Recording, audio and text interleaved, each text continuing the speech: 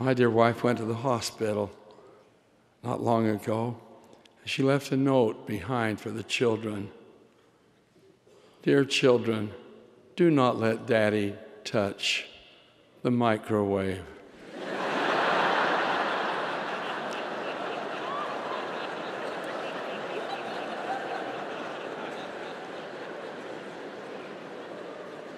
Followed by a comma, or the stove, or the dishwasher, or the dryer. I'm embarrassed to add any more to that list.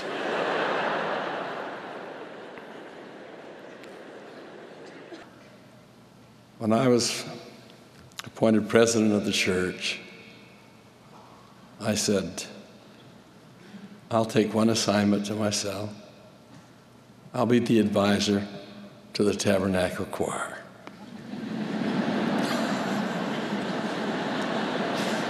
I'm very proud of my choir.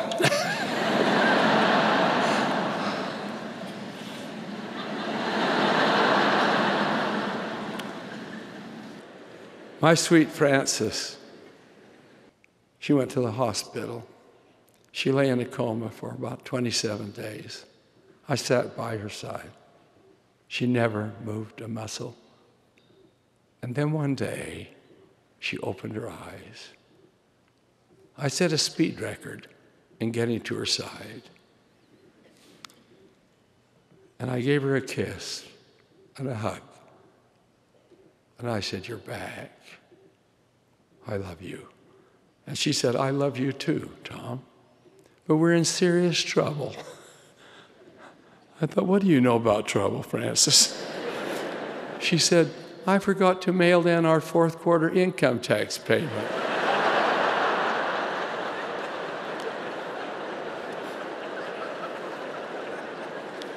I said to her, "Frances, if you had said that before you extended a kiss to me and told me you love me, I might have left you here."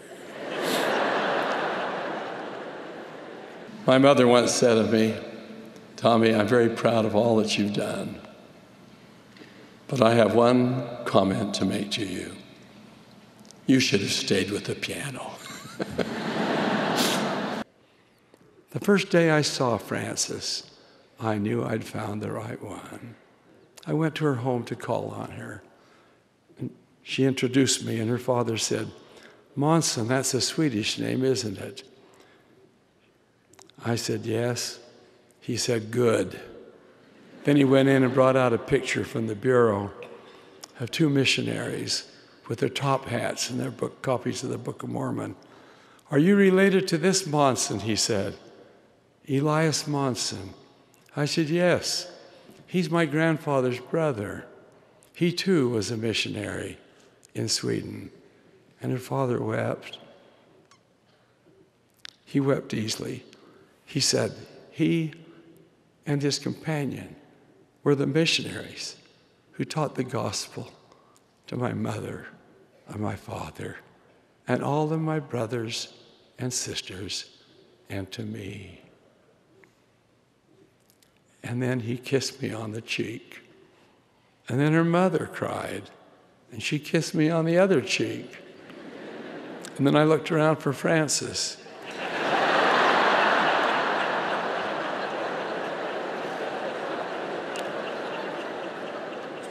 And then she said, "I'll go get my coat."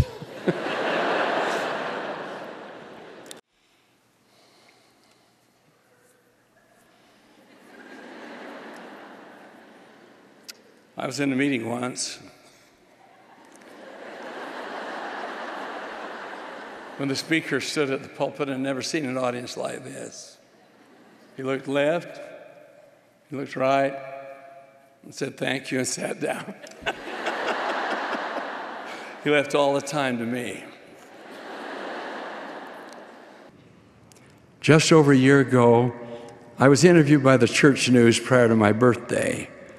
The reporter asked what I would consider the ideal gift that members worldwide could give to me.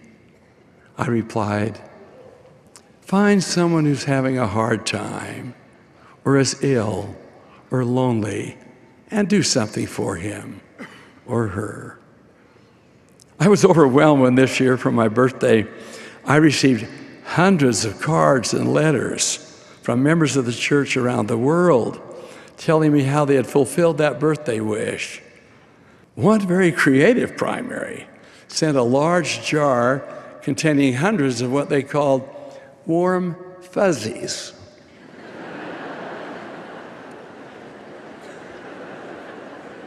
I wouldn't have known what a warm fuzzy was. I thought of an experience I had some years ago while attending a stake conference. During the general session, I observed a young boy sitting with his family on the front row of the stake center. I was seated on the stand. As the meeting progressed, I began to notice that if I crossed one leg over the other, the young boy would do the same thing. If I reversed the motion and crossed the other leg, he would follow suit. I would put my hands in my lap, and he would do the same. I rested my chin in my hand, and he also did so. Whatever I did, he would imitate my actions. This continued until the time approached for me to address the congregation. I decided to put him to the test. I looked squarely at him, certain I had his attention, and then I wiggled my ears.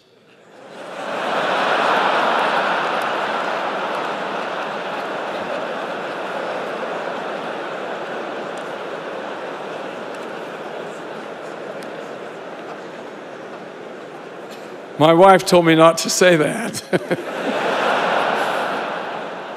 He made a vain attempt to do the same, but I had him.